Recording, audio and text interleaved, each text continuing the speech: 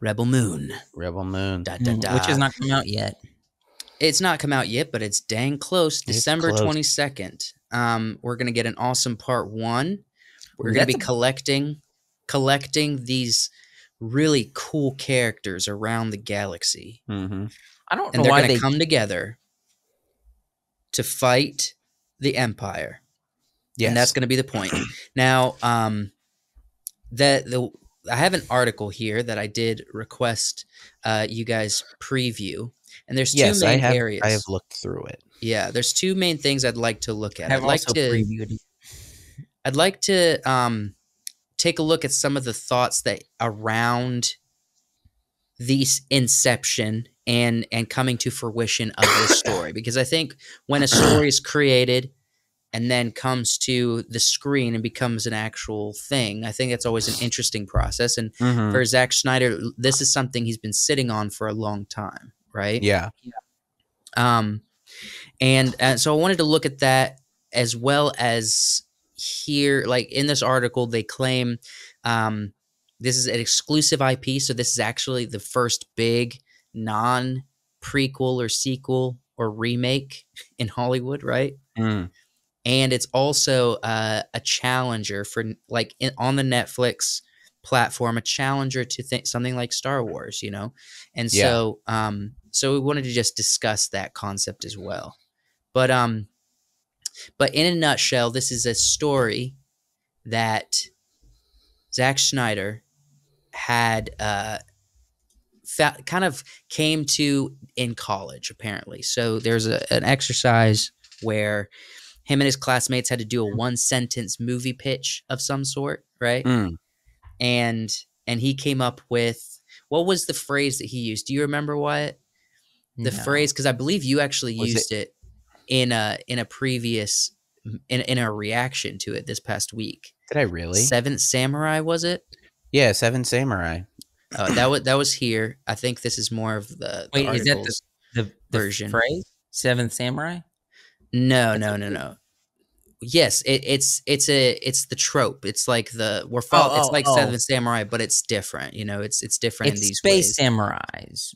Sort of, Sure. yeah. So, a lot of people have taken inspiration from Seven Samurai. I would say A lot of people. George Lucas took a lot of inspiration from Seven Samurai, actually from a lot of the works of the director Akira Kurosawa. Did a lot of those sort of epic old black and white Japanese movies, and then obviously Seven Samurai was the inspiration for the Magnificent Seven, the cowboy movies. I have not seen the Seventh Samurai, but I've seen the Magnificent Seven, the new and old one. But I think we should watch the Seventh Samurai. I think that should be on our list. It's an interesting movie, and there's one concept. Yeah, there's one concept in particular that happens in the movie that I wouldn't be surprised if it happens in this movie. At the beginning of the movie, there's two older samurai. They're like I think some of the first ones that are approached. There's one, he's an older samurai, and he is talking to another one, and they've both been in the same like wars and stuff. And they're talking to each other. It's like, here we are, both of us. After all the wars, why is it that we are still here? Right. How is it that we've survived? And then at the end of the movie, those two are like, here we are again, at the end of this thing, alive. The end of all things. At the end of all things. And it's really it's really a beautiful concept. These two older samurai, that conversation in particular stuck out to me throughout the movie. There's some other stuff that happens in the movie that kind of takes away from that. But that idea, I think, is really the core of the movie. Right. This might make some people upset me asking this question. Is it in English? Yeah. Mm-mm. No. Wait, no, It's not Seven Samurai, but Seven Rebel Moon Samurai. is. No, it's Japanese. It's old. It's black and white. That's what I thought. That's what I thought. Let's read this. So the seed of Rebel Moon was first planted back when Snyder was a student at Pasadena's Art Center College for Design in the late 80s. Tasked with creating one-line pitches, the future director settled on The Dirty Dozen in space. Okay. In other words, a ragtag team of warriors from different backgrounds assembled to fight a common cause, but piloting spaceships and wielding laser guns instead of World War II bombers. Mm-hmm. Apparently, this idea killed in the room, and Snyder never forgot about it. Fast forward through periods of time where, before it was actually sold to Disney, curious to see if this could be a Star Wars idea that was pursued for a little bit. And then he worked on other films, and then it gets to Netflix. This is actually a really interesting concept right here. Following in the footsteps of fellow filmmakers like David Fincher, Tyler Perry, and Guillermo del Toro, Snyder eventually pivoted to Netflix, where he returned to his zombie movie roots with Army of the Dead. When it was time to decide on the follow-up, he reached into his back pocket, that's been there since college, for that old sci-fi pitch from his school days. Now, that's interesting because did you guys watch? I watched that new David Fincher movie, The Killer, on Netflix. I didn't realize that David Fincher fully moved over to Netflix. Which just as a side note, you should check it out because it does have it's a little bit more clunky than John Wick, but it has a really epic fight scene that is rivaling with John Wick 4 or John Wick 5. Yeah. For this past for this year, like what's the best fight scene between those two movies? So you should check out The Killer, David Fincher movie. Have you guys seen The Dirty Dozen? I haven't. I don't even know what it's about. Do you know what it's about? Yeah, it's about like a commander is given a squad of convicts, and he has to turn them into commandos to fight, the Germans, and if any of them survive, they'll be pardoned. Okay. So it's basically, a not comedy version of, Tropic Thunder. Yes. Well, no. It kind of has the Dirty Dozen. Ooh, we gotta watch this. This looks cool. Good. It's good. It's been a long time since I've seen it, but I like these kind of films of like The Great Escape.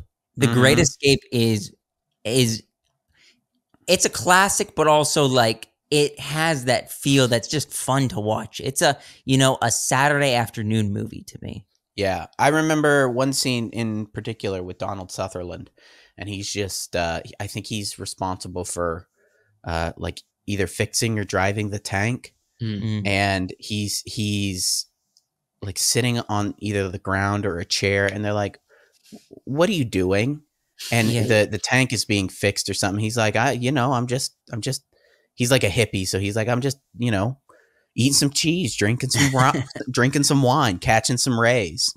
And me and Ethan quote that line quite often. Some rays, just catching some rays, eating some cheese, drinking some wine, catching some rays. And he says it very Donald Sutherland hippie, eating some cheese, drinking some wine, catching some rays. It's a great moment in the movie.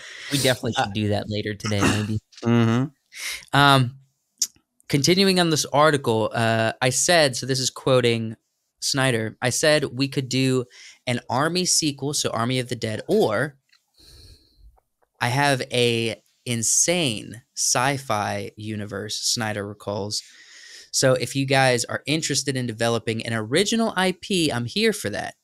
Turns out these weren't mutually exclusive options. Snyder told Army of the Dead, Rebel Moon actually shared a universe. So apparently Army of the Dead and Rebel Moon are supposed to be in the same universe. But when everyone's talking about universes these days, go for it. I mean, whatever. Yeah, whatever. I mean, that's yeah. It's not a super fun, like a mind-blowing idea anymore. You kind of have that response. Like sure, yeah, this thing that happens on Earth also way out in a faraway galaxy, there's also this stuff happening. Yeah, you can do the same thing with Star Wars and Indiana Jones. Yes, because in one of the Indiana Jones movies, there's hieroglyphics with C-3PO and R2 on them. So you could be like, oh yeah, they're definitely in the same universe. Just one happened a long time ago in a galaxy far, far away. Right. So apparently, this article also talks about how Netflix is really investing. I think it's 160 million, so not like the crazy Marvel numbers, but it's flirting with what Disney Marvel does. Into Zack's films here and into this story, and they're really wanting to have a competitor for Netflix to rival Star Wars and the Disney Lucasfilm. Yeah, I don't mind that at all. It's definitely needed right now. I don't know if I would consider it a rival. I mean, they probably are considering it a rival because Star Wars is so big, or that's Disney's, I guess, fantasy thing. But I would say, I got two thoughts. One, we just saw the creator, and the creator, they were using stuff that wasn't, huge, throwing a bunch of money at it. They were doing some stuff to make it more cost effective. And we got a great film with the creator. So they definitely could do it with not a huge budget. And then also, Star Wars has been established for so long. Why are they trying to compete with Star Wars? It's not so much they're trying to compete with the IP. They're trying to compete with the money business opportunity, because right now Star Wars makes a certain amount of money. Oddly enough, it makes probably the least amount than it ever has since it came out right now. Oh yeah. And both they also merchandise everything. They kind of dominate the market when it comes to this epic sci-fi kind of stuff. Yeah. And everything's lightsabers and stormtroopers. If I were to put it into an analogy, if your town has one good pizza place, and it has it for years and years, and it starts out really good. After a certain amount of years, they're just going to become complacent. They're not going to get as good. You need a rival pizza place that's going to force them to get better. Yeah. And this is a perfect option for that, because it was literally considered to place this story inside of the Star Wars universe.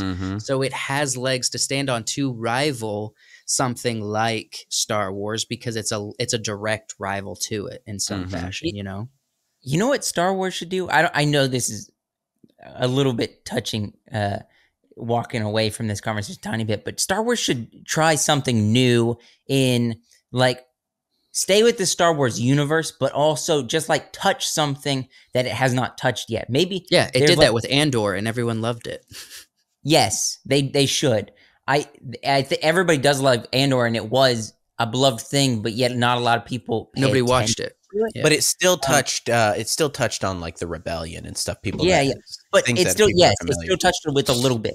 Maybe throw in a small distant planet, way outside of anything we know, and maybe just throw in a hint of time travel stuff, almost like how Star Trek is. Just like Star Trek has that time travel in it, and just like. Star Wars don't need to mess with time travel. They already brought in witches and spells that can take you from one side of the galaxy to the next. They've already messed with time travel. Like in Ahsoka, they literally left the galaxy. So in Rebels, they mess with some time travel in that world between worlds. So just touch on that in a little bit better. Not anything we've seen before, because we get this. You can't say that because Star Wars did it and you don't want it. So you have to say Star Wars doesn't need to do it better. They just don't need to do it, and someone else needs to make a new IP that does it better. That's why it's saying I think the competition is interesting. Also, kudos to Netflix for not constantly jumping on the remake, sequel, or prequel bandwagon. You know what I mean? They're literally doing animes like all the animes. They're doing. I'm just saying. They could have went with Army of the Dead 2, but they chose. They probably still are. They probably still are. Yeah. But look, they're opening. Look, there are so few. I mean, after this segment, we're going to talk about the biggest anticipated films for next year. pretty sure every single one Is a pretty sure remake. every single one is a remake, a prequel, or a sequel. So we Yeah, don't live in a but world where this ever happens. So whenever there's an original idea that's released, I'm so excited for it because I want newness. I don't want continuations I constantly, you agree. know? I I agree. agree. Um, And I would Netflix, rather who's watch investing in it but Netflix? Everyone else is doing the other thing, you know? I would rather watch a creator than a Hunger Games. I know that's different because it's a book, but I'd rather watch the creator than the newest Hunger Games. That's just a prequel movie. Yeah. Between this and like a new Star Wars thing, dude, give me Choose or a this. new. Yeah, I would choose this. I want to see something interesting. The trailers look. Even if I think the story or honestly even the acting or the writing isn't up to what I would like, which kind of was the case with a lot of the creator in some of the dialogue and writing choices. Mhm. I want to see some spectacle. I want to see some good sci-fi fun. I just want to let me have fun. Yes. Yes. There is one thing that Netflix would have to make a second of that I actually really want to see, and I don't think they ever will, was Bright with Will Smith. I touched it, and I wanted it to be so good. For all of the flaws in Bright, because I watched the movie as well a long time ago, it was a new, interesting idea. Cool. It was something. I want to see a second of that, and I would not be mad at a sequel on that. Here's the thing. If you want new stuff, Netflix has it. The problem is it's rarely the stuff that gets the most attention. Like, that's what I'm saying. David Fincher, he's a brilliant director. He did Fight Club. He's done so many awesome movies, and very few people are watching The Killer. It's his new movie. No, it's his new movie on Netflix. People are talking about The Killer. They're talking about it, but is it going to get anywhere near the views that Stranger Things 5 is going to hit? You know what I mean? Probably not. Or anything that's just a continuation of stuff. Netflix is testing a ton of new ideas. I think The Killer's it's going to get more attention as time goes on. Even my dad texted me. He's like, "Have you seen The Killer on Netflix?" And I was like, "No, but I've heard it's good." And he's like, "Yeah, you got to watch it."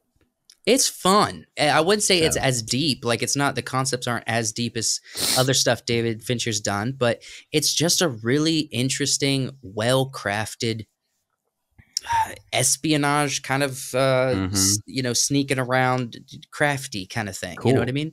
It flirts with spying and serial killing and all kinds of different ideas. What else do we have on Rebel Moon? Are there any more points you wanted to hit really quick? I wanted to share the journey of how a simple idea can become a cinematic epic, even if it remains a simple idea. Because I feel like at its core, and even from just watching the trailers, this is there's like 4 to 5 tropes that are packed into this movie that really kind of define it, that we've seen before. And it's literally built on this idea of, it's like Seven Samurai. It's like Dirty Dozen. You know what I mean? And it still is going to be a film that we enjoy. And there's not always the most crazy ideas have to come from, like, people that are brilliant make brilliant films. Christopher Nolan is out here doing unique concepts that no one's ever thought of, but not everyone can be like Christopher Nolan. But you can be like Zack Snyder and do something like 300 that was first a comic. You know what I mean? Yeah. And then do something like Rebel Moon that was just a very simple idea based on other stories that he knows. I would like to say about about tropes and stereotypes. I've always seen tropes and stereotypes as, especially in writing, a good writer knows how to use a stereotype as a mold to give your characters or your story some structure. You can be as original as you want with whatever you put into that mold. Right. A good writer knows how to use those stereotypes to their advantage. The Mary Sue stereotype is seen a lot, and the problem is they use it as the entire structure of a character. Right. Define the Mary Sue thing. The Mary Sue is a female character that is good at everything, that has no flaws. Okay. It's the Katniss Everdeen kind of. Well, Katniss more is of more of Rey Skywalker. Oh, yeah, Rey Palpatine. Don't Rey call her Palpatine. Skywalker. She dead names herself that. I will never respect it. Yeah, and using the Mary Sue is fine as long as the character inside that mold is interesting. So you think Katniss Everdeen's more of an interesting Mary Sue? She's more interesting, and you're hoping that this character is more of an interesting Mary Sue. Yeah, I mean, absolutely. I always hope so. Yeah. What's already public knowledge that doesn't spoil the film is she was a soldier, a very skilled soldier. She goes to this harvesting planet where they do wheat to get away and to live a simple life. Yeah. See, as long as they pulls her back in, as long as they set up the fact that she has previous combat experience, that's exactly what they're doing. That's awesome. I wouldn't want her to just be like, I'm this special person who has no experience with anything, but I'm good at everything. They're setting up that she's been a soldier before, a pretty well esteemed soldier, apparently. Yeah. So I'm looking forward to seeing what they do with these characters. Somewhat in hiding on this planet, this crop planet, if you will. I am also looking forward to, specifically the sound effects and the punching noises that they're going to be making for this. Yeah. I think that's what I'm going to be looking forward to the most. Yeah. This is kind of, look, say what you will about how hormones work differently in the male and female body. Okay. Oh, okay. But there is a trend that obviously the old Hollywood, you have the most beautiful, like anorexic looking women. You know what I mean? Yeah. And they were the eye candy. Now with the women who are the badasses, you know what I mean? Who are the fighting and it can take down anybody and everybody, I mean. Where are we going with this? Her arms are like this big. And this is a common thread. This is a common thread we're seeing. They're small. They're women. They're women, Gina Carano was not small. Well, Gina Carano was like an MMA fighter. You don't have to be an MMA fighter, like but there are a handful of women. Like I just finished watching Give us The Mentalist. All right? The redheaded character. Yeah. She has broad shoulders. She feels like when she jumps on a dude to arrest him, you believe it. I'm sorry, a girl who is supposed to be one of the most trained fighters, like super formidable soldier, and she looks like she's 115 pounds. It's a problem. What you're saying is, we're requiring every superhero male to just get really jacked and get on the testosterone and the steroids. You think the women should be doing that too? Well, I'm saying the women no, need to have some muscles on their body. That's all. Because if you watch, especially in the second Iron Man movie with Black Widow, the way that she fights lends itself well to a woman taking down larger opponents. So she needs to fight not like a man using blunt force punching. But then also they give you characters like Gamora, who's been augmented with cybertronics and things. We don't know what kind of training or augments or super serums or whatever that they have in this universe. So look, that's fine. I'm guessing not many. I'm guessing probably not any. Look at this picture. There's laser swords, there's guns, there's robots, there's moons, there's grass.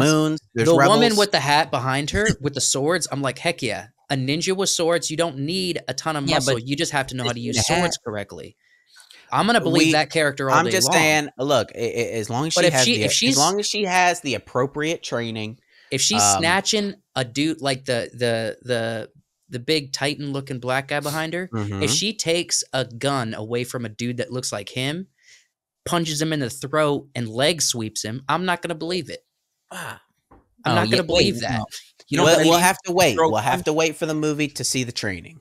We'll have to wait for the movie We to see saw what some of the fighting in the has. trailer, though. We did Yeah. see a little bit of it. Yeah, we don't know. That's my know biggest critique, but it's in every movie. We don't know what they do to their soldiers. We don't, and I'm guessing probably not much. Yeah, they could be because of the nature of it. We'll see. Look, I'll be happy if there is an explanation for this. I'm guessing there's not going to be one, though. We will see. I'm not gonna hold any judgments until I see the movie and see what they have to offer.